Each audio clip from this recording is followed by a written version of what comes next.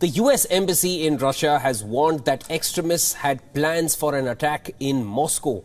And this comes hours after Russian security services said that they had foiled a planned shooting at a synagogue by a cell from the Afghan arm of Islamic State.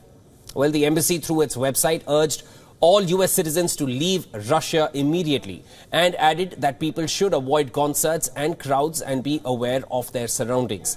However, it gave no further details about the nature of the threat. US allies, including Britain, Canada, South Korea and Latvia, have repeated the US warning and have told their citizens not to travel to Russia. The warning came several hours after Russia's Federal Security Service, which is the main successor to the Soviet-era KGB, which said that it had foiled an attack on a synagogue in Moscow by a cell of the militant group Islamic State. The FSB said that the cell was operating in Russia's Kaluga region as part of the Afghan arm of the group. The group is known as ISIS Khorasan.